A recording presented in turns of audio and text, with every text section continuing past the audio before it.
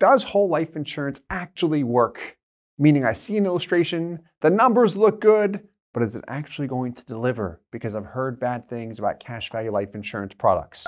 The answer is yes, if the policy is designed properly, if I pick one of the major mutual companies where we've seen proof of performance, not to say smaller companies don't deliver, we just go based on what we've seen actually work and what corporations and the wealthy do.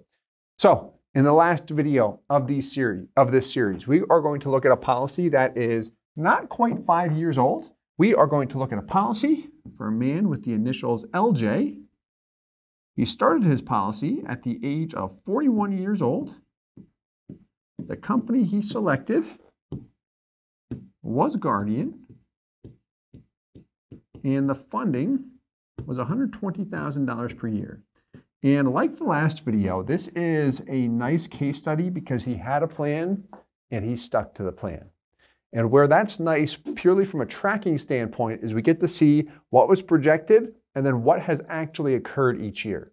How we track the actual values is by pulling them from the actual statement, meaning his annual statements he receives each year. The agent will have access to that as well. So we export those from the annual statement to the Excel comparison sheet so we can see everything side by side. If you'd like to see the full overview of this case study with the annual statements and everything, they are in our video referred to as Tracking the Performance of a Whole Life Insurance Policy, where we go through this particular case study in a bit more detail. Here, we're just going to look at the actual performance and see if it did perform. So he started his policy in 2019. The dividend interest rate with Guardian in 2019 was 5.85%. And then 2020 through 2022, which is when we're shooting this video, the dividend rate has been 5.65%. So it's come down just a tick there, 20 basis points. What's the actual impact on performance? He did not backdate in this policy. So what that means is the first year cash value should match the original illustration. Like everything should be identical here. Let's take a look, shall we? So as we look at the original illustration on the left, what do we see here? Base premium, there's the design of the policy, 10% minimum premium, $120,000 in, projected cash value, 105 and change. Death benefit, $2.9 million, just under 3 mil. Actual values on the right, 120 in, 105.29, death benefit, $2.9 million. Everything matched the illustration because he made his payment exactly when he started the policy. Everything was on time. Now, year 2, what happened? Dividend rate came down a little bit. Not much, 20 basis points. That should not have much of an impact. Now, by year 2, how much has been paid into the policy? $240,000. So it's a decent amount of money, but still a 20 basis point reduction should not impact things that much. Let's take a look. Actual value, pulled from the annual statement, $228,277 versus here, $228,612 on the projection. So that's what we would expect to be the difference. Not a major impact. That's exactly what we would expect. So as the years pass, crossover point or break-even point between years 3 and 4. What actually happened here between years 3 and 4? By year 3, he's paid in $120 each year. That's a total of $360K. He had $354,000 on his annual statement, online portal. That's what he had. Year 4 makes another $120,000 payment. What do we see?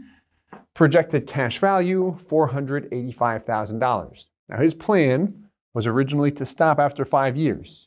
He might continue to make payments. It's up to him. Year 5 has not come and gone yet, so we'll see what happens as time passes. But if he sticks to the plan, he's already got more money than what he's paid in. It's done what he has wanted it to do. And really how he views this is he's very conservative. He does very well in his profession, just from an income standpoint.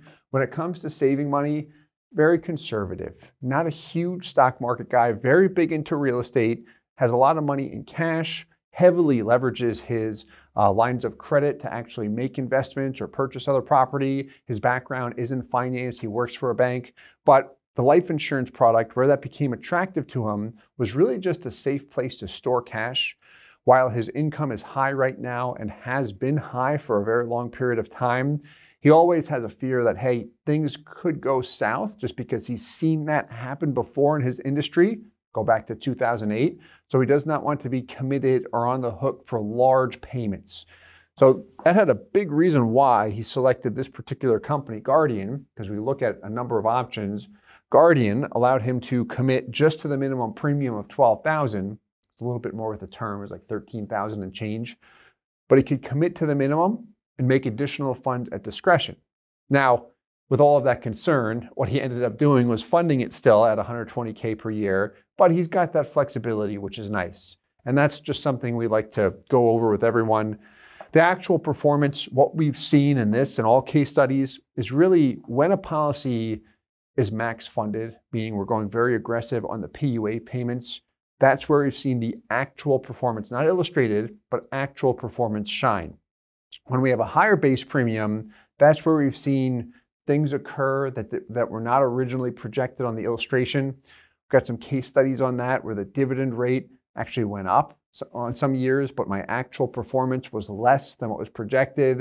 It's confusing really when you look at it on the surface. You've got to dig deep to see why. But my point is, if things are properly set up, if I'm with a company that has provided proof of performance, so I've got that certainty they've delivered and they're still delivering, that's where I've got that peace of mind to say, okay, we can make this recommendation to someone because the delivery is there.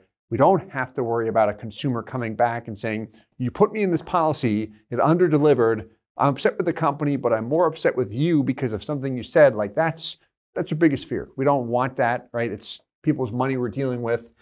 Same thing when we put our own money into the product, although I'm much more concerned about other people's money than our own. I am, at least. But anyway, I hope you enjoyed this case study and this series. If you did, please hit the like button, subscribe for more. If you have any questions or comments, please leave them below. We can always put more case studies together. And as always, I hope this helps. Thanks so much.